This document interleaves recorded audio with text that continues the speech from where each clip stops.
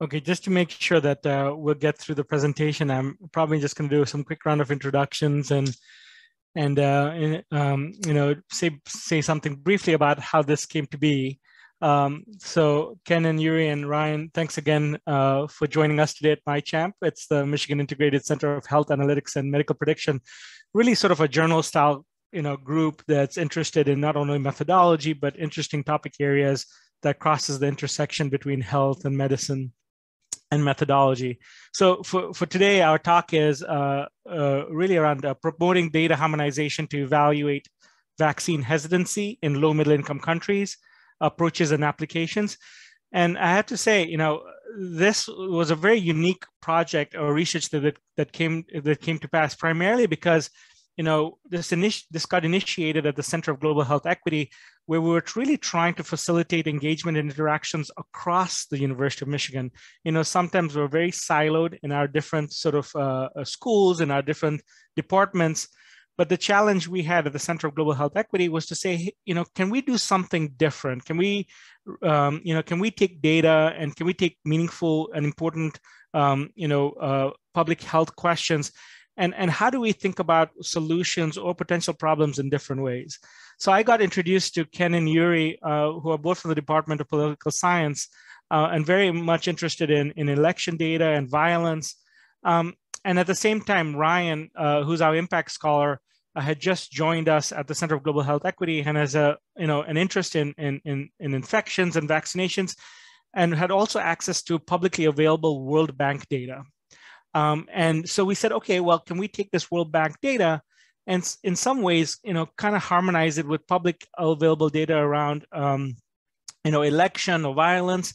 And it stimulated a really interesting project. And so I was hoping today that, Ken, Yuri, and Ryan tell us a little bit about how this came to pass. And so thanks again for joining us. And Ryan, I'll have you start off, I guess, and take it away. Great. Thanks so much, Akbar. And you able to share the slides? Perfect, great. Yep, so thanks so much for the introduction, Akbar. And it's also worth noting there are a few other people involved in this project. Patrick Grady and Jeffrey Zero, who are also on right now, but also Amy Pienta and Kirani Renault in ICPSR, who've also been instrumental to this project. Next slide, please. So health inequities are really driven by many factors beyond the health and demographic factors which you see in health research. For example, economics. Consider people living in an urban informal settlement who don't have proper employment. They suffer from food insecurity and inability to pay for medical care. Think about climate change and environmental factors. For example, in Bangladesh, people are often displaced due to flooding or suffer from dengue outbreaks because of issues in sanitation and water. And also social disparities. Consider marginalized populations and the disproportionate burden of non-communicable diseases on those populations. But despite all these different factors which impact health inequities, work in public health is often siloed, as is the data we collect. But at the University of Michigan, the Center for Global Health Equity is working to solve this problem by drawing connections between different groups and different disciplines across the university and our collaborator universities. Next slide, please.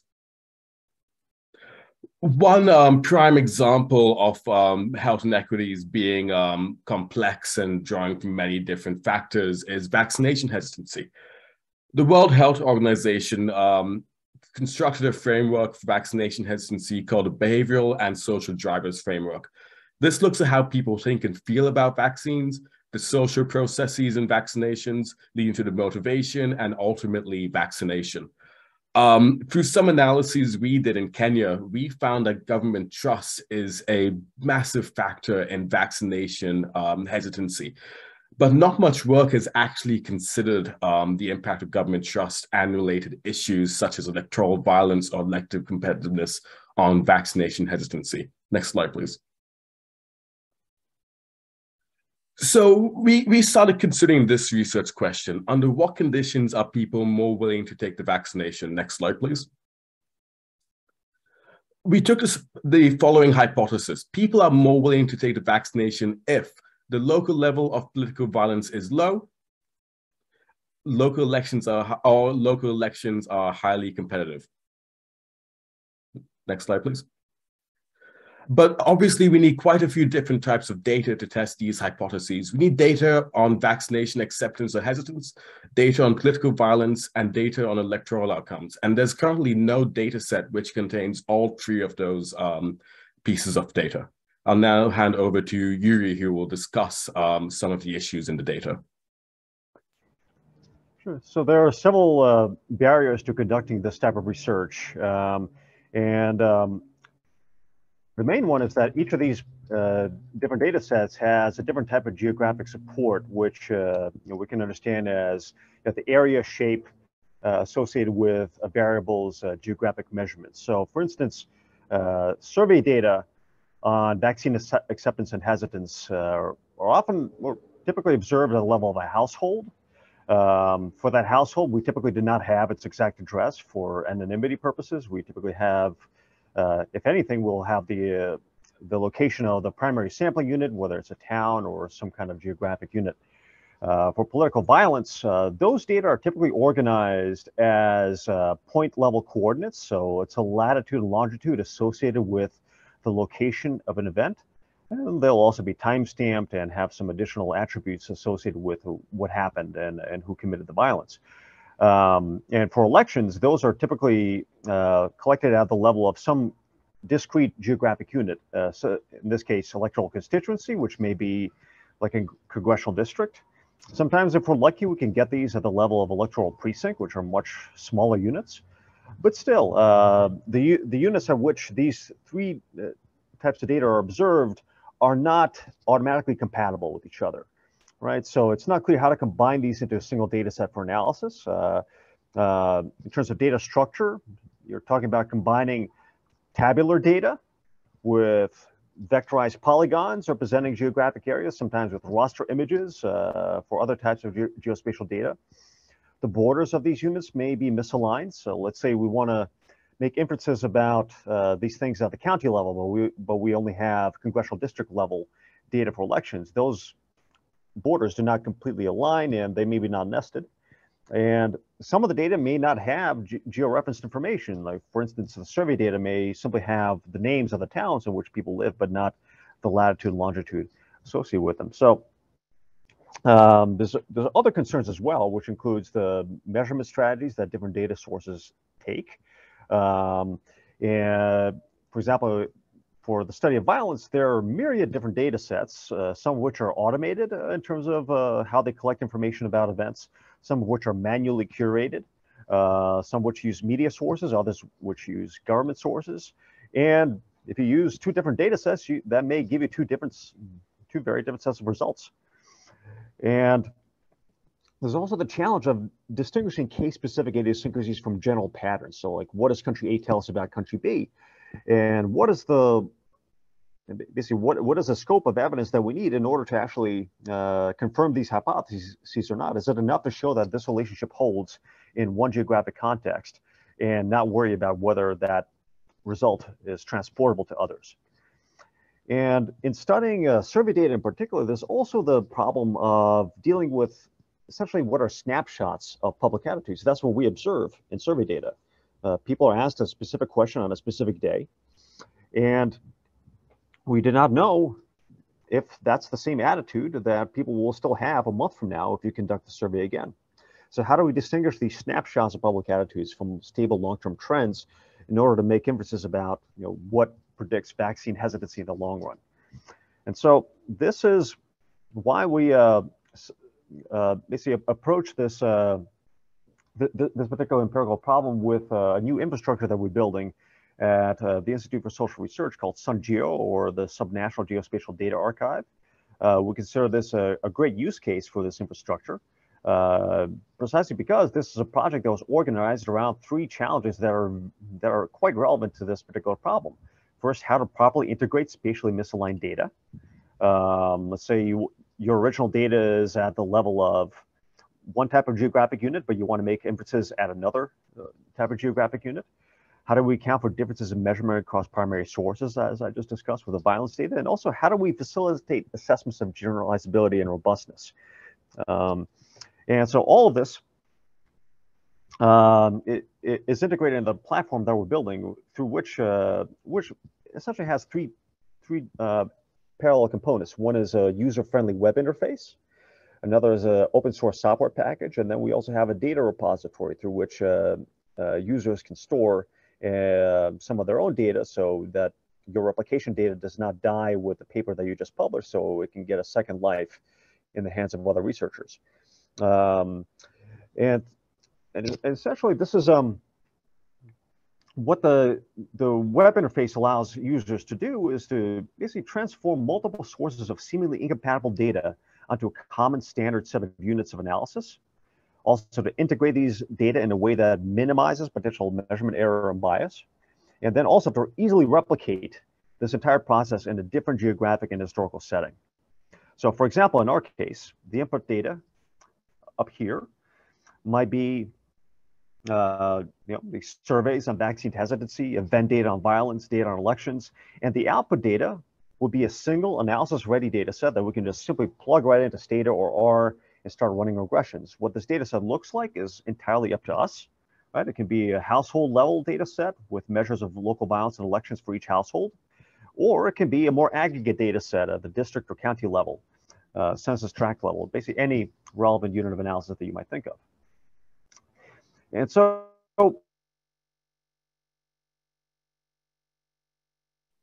I think Yuri just froze. Or am I the only one who's frozen?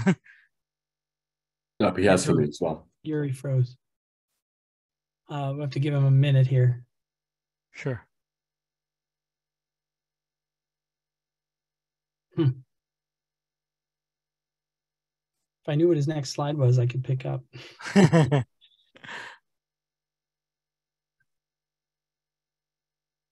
Well, let me, I don't know if me sending a chat to him will be helpful or not, but I'll just let him know he froze.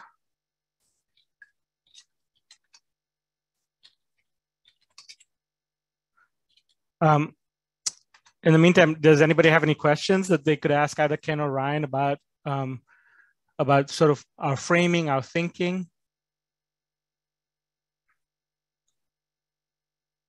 Vidya, you look like you want to ask a question.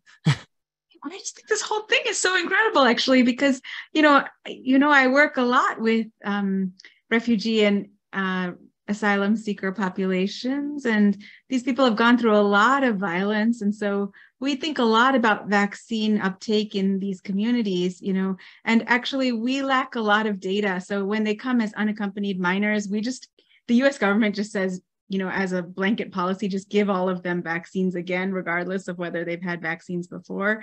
And unless they actually have their vaccine cards, which usually get lost as they swim across the river or whatever, even when they come from Afghanistan, we don't, we just give them vaccines again, actually. And so, I find this really interesting to think about, like, what vaccines have they gotten already? We find actually in the Northern Triangle countries, a lot of them have actually gotten vaccines. They have pretty good vaccine uptake over there, despite the extreme violence. But I've never thought about the election and how that interplays with all of this. And I'm really curious about how you thought about that and why you thought about that and what does that have to do with anything. So I'm really interested in that. Well, let me try to continue without slides right now, just to kind of talk through a little bit of our approach. So, and let's see. Ryan actually may have slides. Yeah, I will present the slides for you, Ken. Okay, can you just project them, Ryan? You want to just scroll from there? Yep.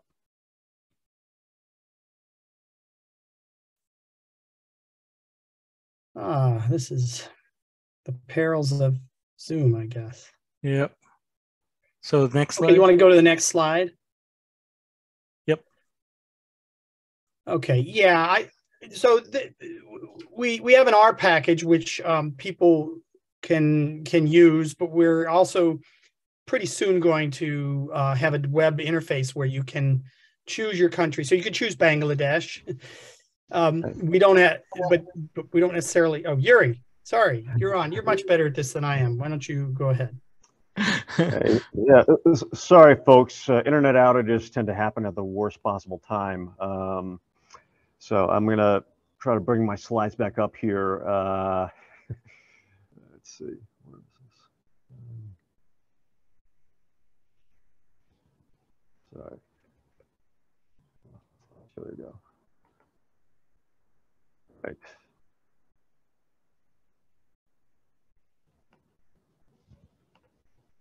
Okay, here we go. So essentially, this is the process that we used here, the R package, which is already available to to anyone with an internet connection and who is an active R user. But in the meantime, this is just an illustration of some of its potential. There's going to be much more data loaded into it, and we hope to have the whole system up in beta in the coming weeks. Now, to get back to our research question and show you how we're actually going to apply this system to the hypotheses at hand. So step one is to get the raw data.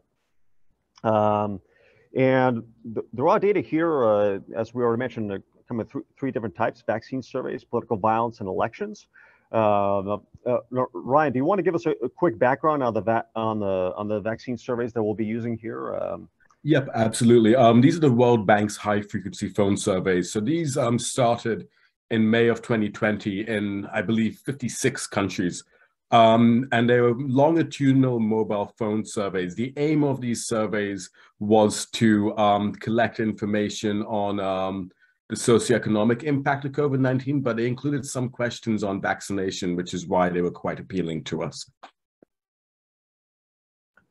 All right, and so we want to integrate these vaccine surveys with data on political violence, which in this case we have a whole vast collection of political violence data that is in the SunGeo system, and these originally came from kind of a predecessor to SunGeo called XSub, cross national data on subnational violence. At the atomic level, these data look like basically who did what to whom, when, and where. So each observation tells you about the location, date, actors, targets, and tactics associated with a violent event. There are about 24 data sources that are currently in the system, including very large and widely used data sets like ACLID and UCDP. And then we're going to integrate these data also with an additional source of data on elections from the CLIA project. Now, Ken, do you want to give a quick background on those election data, what they look like? I'll just be very brief. Every country that holds elections for lower houses of parliament. They might also have elections for presidents or for upper houses, but to allow for comparison across any country in the world, we have the constituency level election results for lower houses of parliament for most of the countries of the world for most of the elections they've ever held. And then in this particular study, we're going to use a measure of electoral competitiveness, which is essentially how competitive are the seats in the local area. And you want to think about that in theoretical terms as, is this kind of a safe seat or safe area for a particular party, or is it highly contested? And the idea is the more highly contested it is, the more the leaders actually reach out and try to help people to win their vote. Right.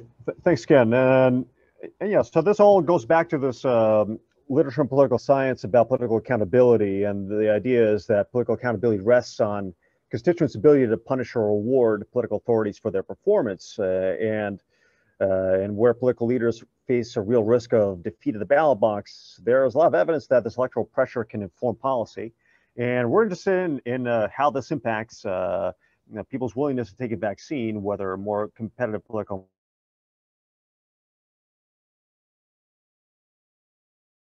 Oh no, we lost. Incumbents feel like versus whether they will avoid actions that might seem politically unpopular locally. And this is an open empirical question, and it's one that we want to test here. And so once we get these data, there's a little bit of pre-processing that's involved. The survey data have to be geocoded, and then the variables of interest have to be extracted. And in our case, we're particularly interested in this question of intent to receive the vaccine. And in most cases, those questions are worded along the lines of, do you intend to take the COVID-19 vaccine if the opportunity presents itself, or some variant thereof, right? But we also looked at awareness of the vaccine as well as whether people have taken it. But in this particular case, we want to focus in on this intent question in particular, because that is potentially the most revealing about vaccine hesitancy. So the next step is, once we have geocoded these survey records. So I see Can we I have ask a question? Yeah. Or Yes, please do. Yeah. So I'm curious because in our experience, COVID vaccine hesitancy is very different than other vaccine hesitancy. Have you found that? Are you only looking at COVID vaccine hesitancy, or? Yeah, Vidya, this was primarily around COVID vaccines, given sort of the interest and environment. Ryan right now is actually looking at uptake of other vaccinations too, and is doing some survey work among refugee populations in northern Kenya, as well as populations in Bangladesh. At some point, Ryan and Vidya, you guys both have to talk, because I could imagine a lot of synergy there around your interest, Vidya, especially among immigrants coming in or displaced populations. Yep, we were actually chatting in the chat, so it's already okay. It's already started. That's good. That's the whole point. Yeah, and that's potentially yet another generalizability question that we could try to answer with the system. So I think that's very much on point. Now, once we've established where these sampling units are, we can link them to administrative units. In this case, what you're seeing here on this map are second-tier administrative units within Indonesia. So these are kind of their equivalent of like a U.S. county. And that's the level at which we're going to pull down the additional data from SunGeo. In theory, this could be any other unit. These could be grid cells. These could be constituencies. These could be anything else. This is just purely illustrative here. And so, for instance, we want to be able to merge the survey responses with SunGeo data on violence. So what you're seeing here, darker shades represent more political violence over the past 2 decades. And so here as well, there's a large literature in political science about how exposure to violence affects preferences and behavior in the short term and the long term. And one of these effects is potentially decline in trust toward the government and their ability to keep citizens safe. So we want to see if that's actually true. If this decreased trust toward the government correlates with more vaccine hesitancy. To do that, we want to be able to extract the data on violence and assign them, spatially join them to these individual survey household survey responses. But then we're going to do the same thing for competitiveness of elections. The measure that we're using here, now there are multiple measures of competitiveness, as Ken mentioned. The one that we're using here is essentially 1 minus the vote share margin. So the closer this is to 1, the more competitive it is. That means there's basically a razor-thin margin separating the winner from the loser.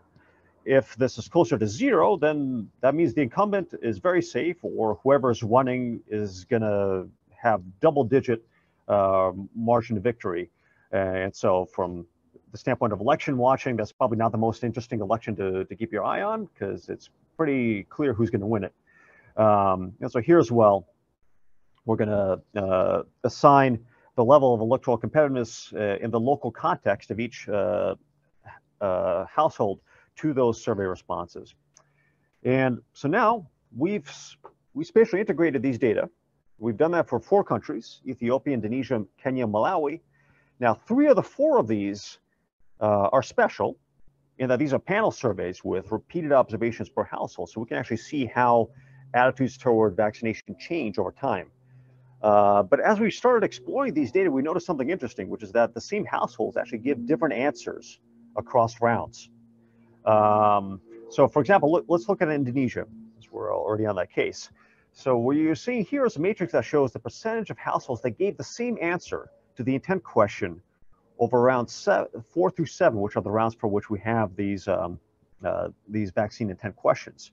And now this is irrespective of whether they said yes or no or don't know. Basically, did they give the same exact answer? And From round 4 to round 5, 73% of households gave the same answer that they did in the previous round.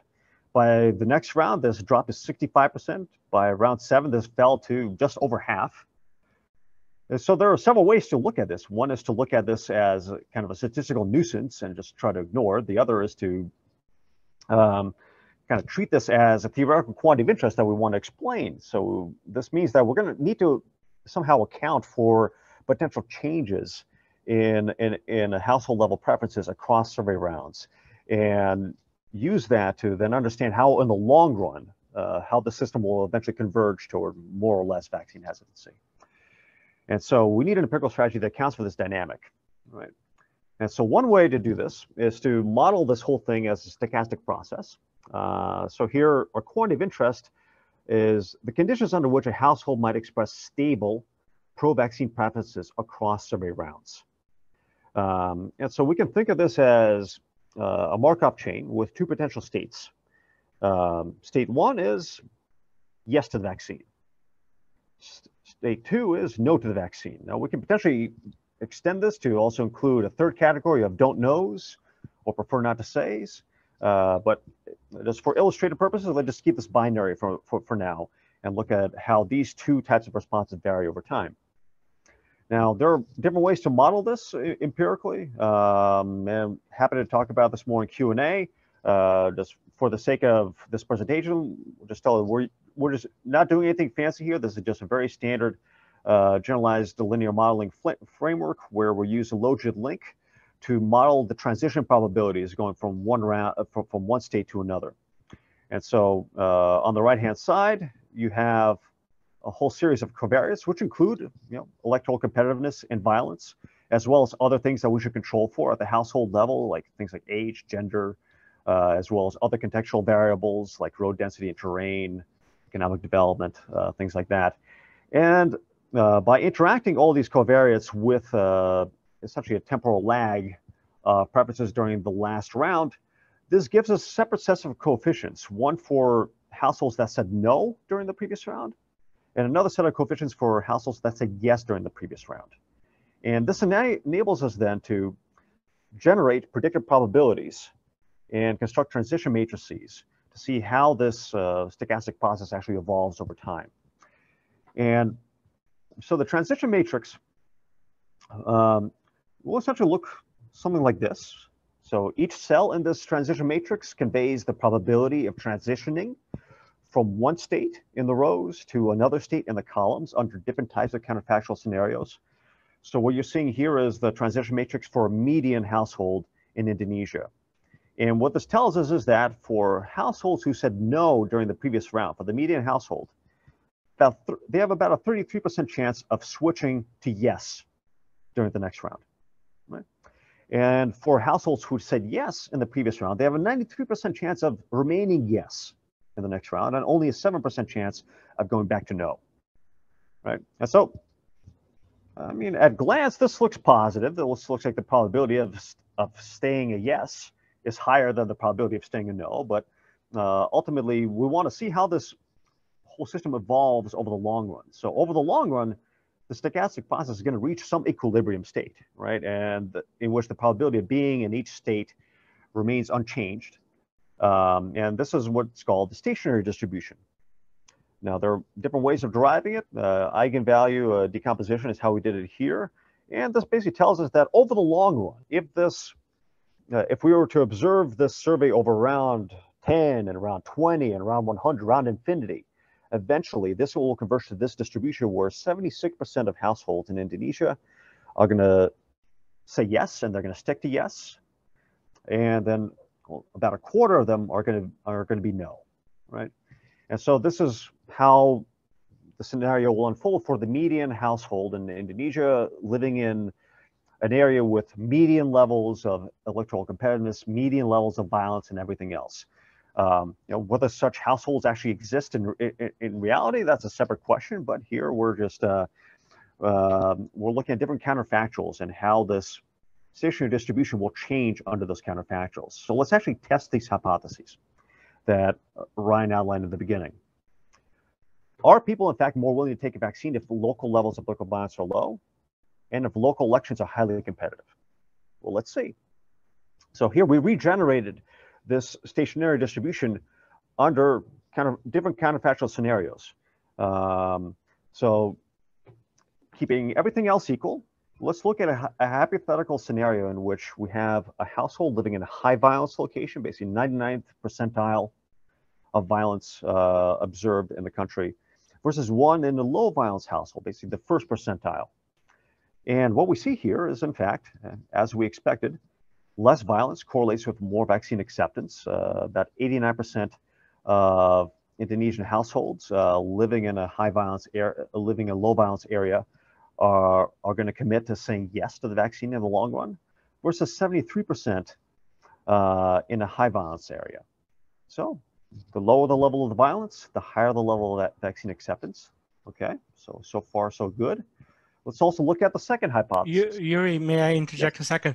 Please, go ahead. So, and I know we don't know this, but the presumption here could be one of many things, right? That if you're in violence area, that either people are not bringing in the vaccines to allow for vaccine, delivery, rather than potential vaccine hesitancy, or because that's not something we would have measured, right? Like if there's a high violence area, then there's a possibility that they just weren't able to distribute to those locations. Exactly, yeah. So this does not tell us anything about the mechanisms at work, right? This is, at this point, all we can confidently say is that there's a correlation, and the association here is beyond what we would expect by chance. Now, whether high violence areas see more vaccine hesitancy, whether that's due to distributional problems, whether that's due to lack of trust in institutions, whether that's due to something else, that's kind of the next step in analysis, right? That we would do.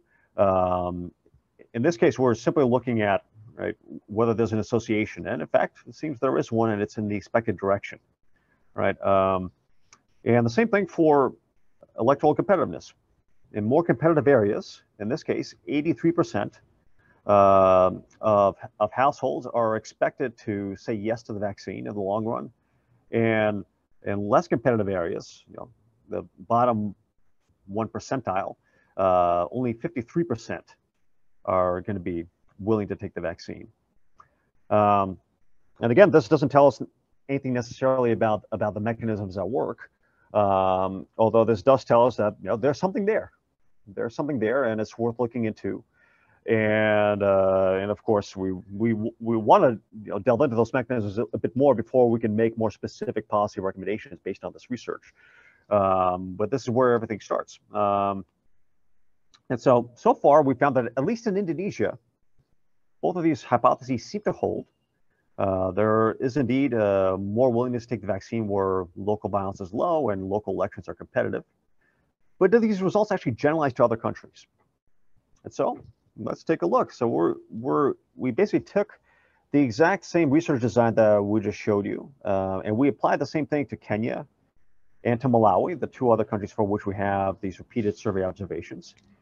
And in Kenya, we in fact found a very similar relationship with actually a lower baseline level of vaccine acceptance, but it moves in the same direction. Low violence areas, 75% yes. High violence areas, 52% yes. For Malawi, it's a bit more of a wash, right? It kind of seems like it goes in the opposite direction, but the confidence intervals here are pretty wide. So this is all within the margin of error. And in part, that's potentially because there's not as much violence to observe within Malawi. And there are other possibilities as well. As for the second hypothesis, once again, we see the same pattern in Kenya as we do in Indonesia. More competitiveness, more willingness to take the vaccine. Whereas in Malawi, the difference is in the same direction, but once again, it's not statistically significantly different from what we would expect to happen just by chance. So we're unable to draw a definitive conclusion for that particular country. Yuri, was the Malawi data set a smaller data set in terms of the assessment of the outcome? Was there less surveys? Is that why we could? I mean, could that be one of the reasons? Presumably, the sample there was a little much more. So the sample was smaller, and also we have fewer rounds. I think in Malawi we have only 2 or 3 rounds, and some of the others we have 3 or 4. And so yeah, that's certainly part of it. If you have more rounds of observation, you have more data, you have more statistical power to detect these effects. Either way, I mean, this is basically we're unable to make a conclusive assessment here in one direction or another. There's simply too much uncertainty, and again, we can view this basically as a null relationship, and then the next step might be to try to explain this heterogeneity across countries somewhat. What is different about Malawi? Is it a problem with the data, or is it something in the water, or there's something in the local environment that's making these relationships less weak than they are in these other cases, right? And yeah, so the answer is whether these results generalize, partly, right? So the hypotheses hold for 2 of the 3 countries, and as we just mentioned, this could be due to there being fewer survey rounds in Malawi, violence being more rare. Could be due to underlying heterogeneities in empirical relationships that deserve closer inspection. But thanks to SunGeo and this data harmonization routine, we can also exclude a lot of potential causes of this heterogeneity. We know that it's not due to differences in data sources across countries. We're using the same sources of data for violence, for elections, for the control variables as well. We know it's not due to differences in the geospatial transformation methods that are used in these different countries, because we're using the same system, we're using the same routines. We know it's not due to differences in measurement or units of analysis. We're standardized as much as we can, and we're using the same model in these cases. So a lot of times when you're browsing the journals and you see studies from 2 different countries that yield 2 different results, it's hard to tell whether those differences are due to genuine heterogeneities in empirical relationships or due to these measurement issues and inconsistencies in research design. So this allows us to exclude that and kind of move on to more substantive questions about what is behind this heterogeneity, right? And so context matters, right? Context matters in determining these trajectories of vaccine hesitancy. Indonesia and Kenya, we see that high levels of political violence and low competitiveness of elections correlates with more vaccine hesitancy. We do not find strong effects in Malawi, but again, this is all purely illustrative at this point, and it's all fodder for future research, future investigation. And now I'm going to turn things over to Ryan, who's going to put this in a bigger picture of what this means for public health. So Yuri, can I just quickly ask a question here? Yeah, first of all, I think this is just a fascinating presentation. Yeah, so I know that you try to understand actually the relationship between those 2 endpoints and vaccination hesitancy. So, but what about the correlation between the local violence and the election competitiveness, right? I think it can go either way. So I wonder if your team has looked into this. Mm-hmm. No, you're on mute. So absolutely. There's in fact a member of our research team at SunGeo and Pitcher who studies this question exactly, looking at a relationship between violence and elections, and actually studying that relationship faces a lot of the same challenges that we're facing here, because data on elections is not designed to be compatible or readily integratable with data on violence. So all the same problems that we see here methodologically are still present in that research as well. And I mean, that's a whole other can of worms, because there's both research on how competitiveness of elections affects post-electoral violence. There's research on how violence impacts the competitiveness of elections as well as turnout.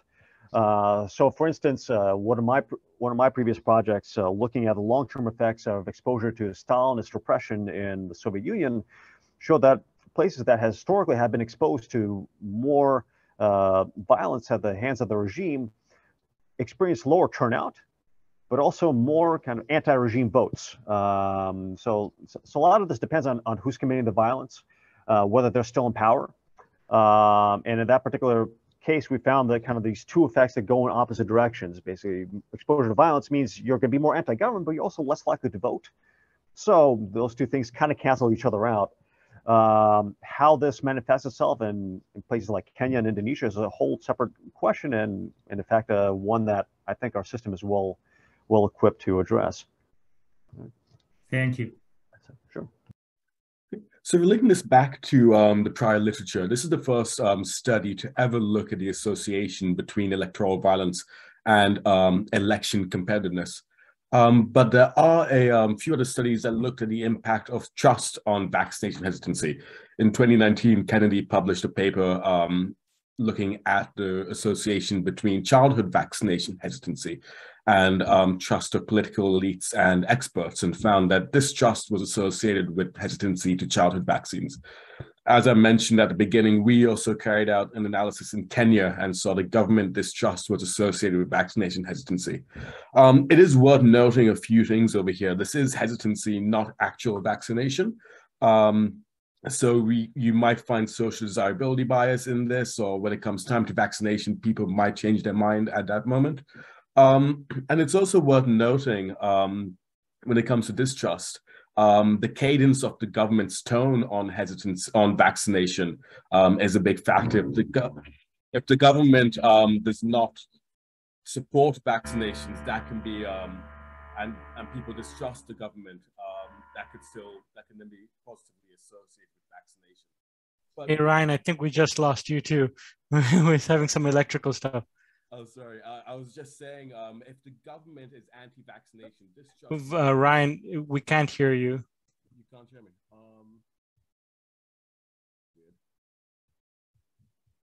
There was some. It sounded like there was some kind of shorting going on that side. There was just some electrical sound. Try again. Can you hear me now? How's that? It's very low, but anyway, I think. Can you hear me? Yeah.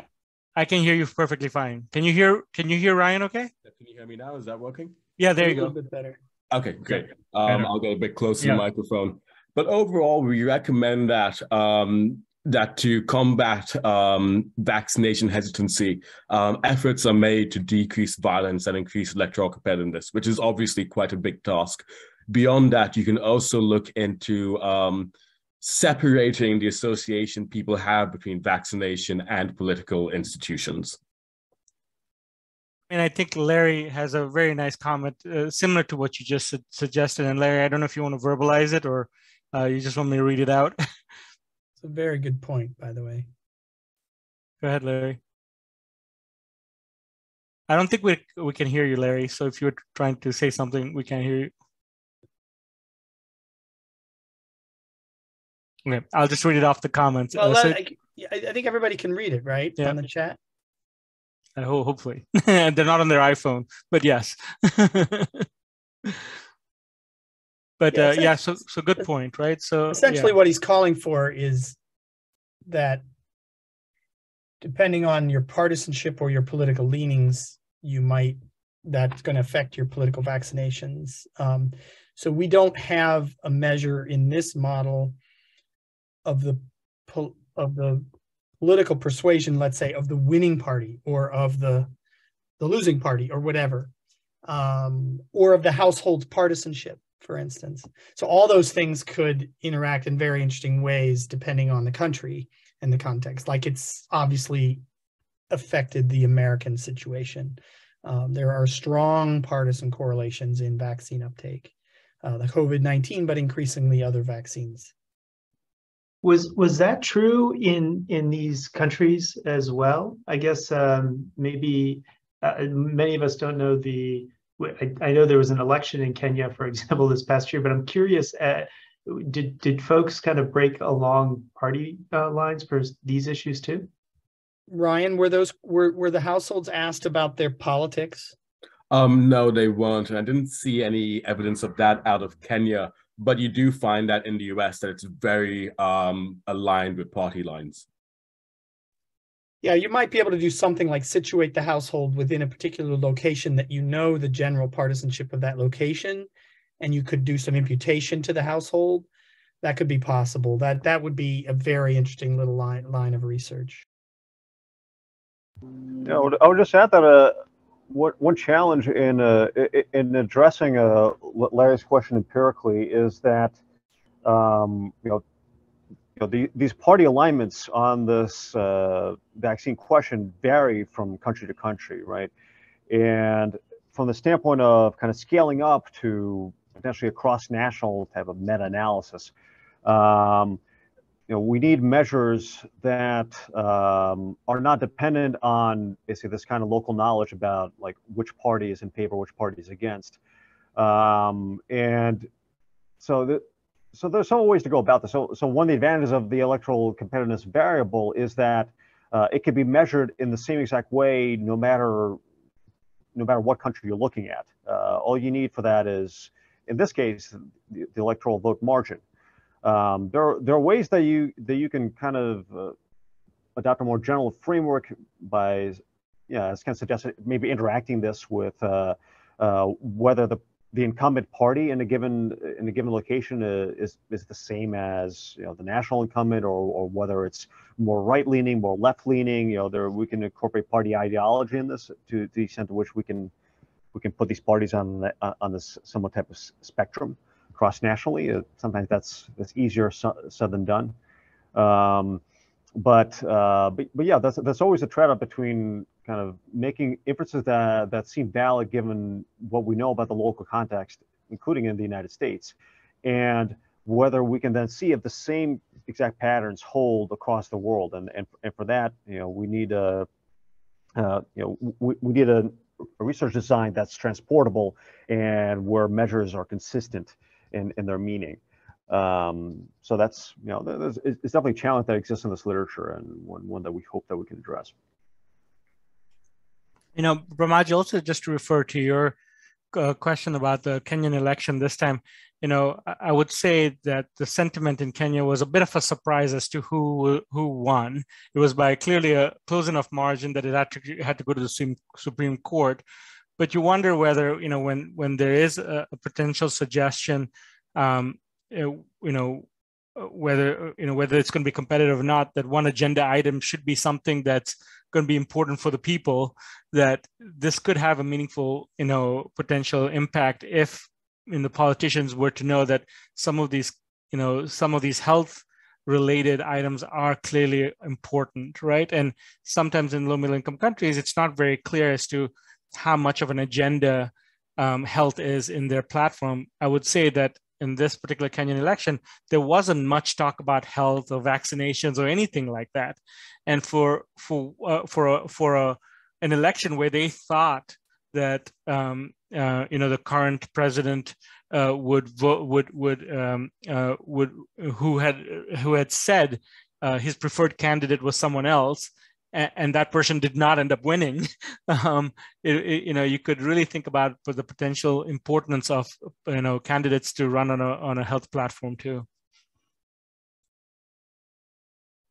I have one other question for you guys. I mean, this is fantastic work. Sorry I joined late.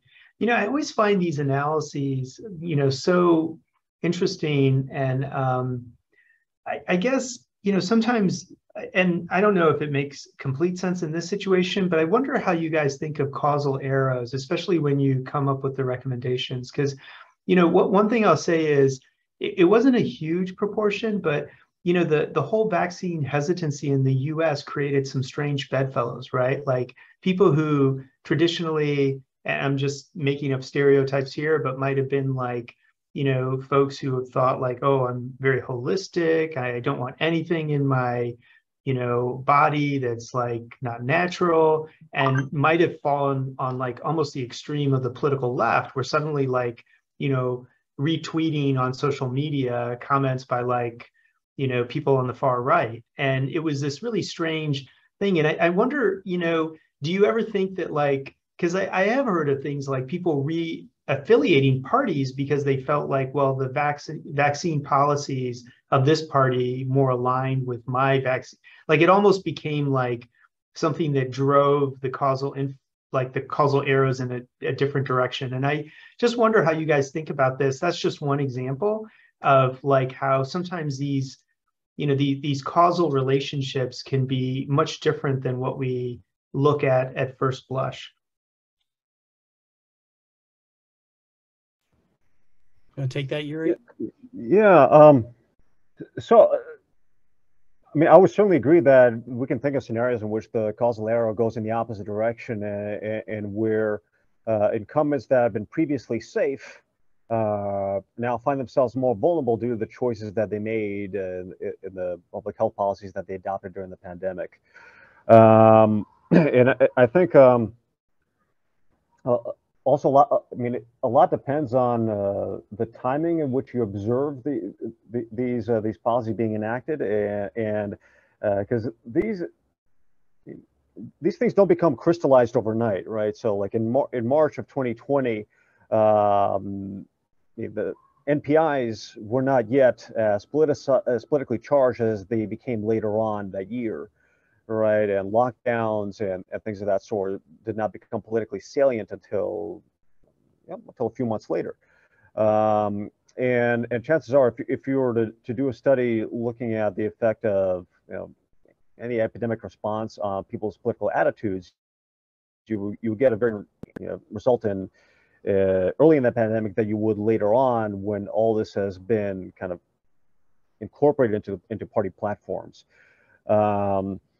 It's a so I think there's definitely room for looking at empirical relationships going the opposite direction, and we are certainly not making any kinds of causal claims in this paper. This is all purely actually purely illustrative. It originated as kind of a use case for the system that we're building, but this is why people publish more than one paper, right? So they can, we have one that establishes, what type of relationship. Then, there are clearly limitations to, how the kinds of inferences that we can draw from these results, and to actually approach causal identification, we will need a different research design. This thing here won't work. We need to find some natural experiment or instrument or regression discontinuity, something.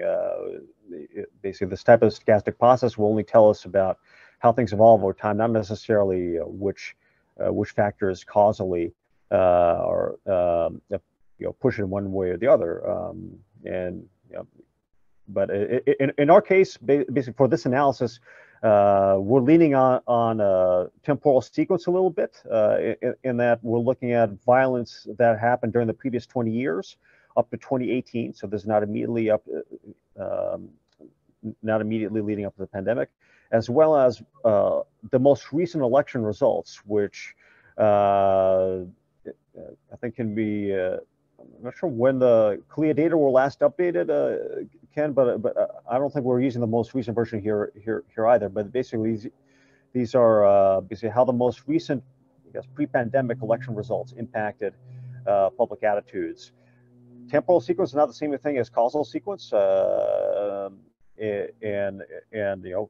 certainly caution should be warranted. But that's helpful. No.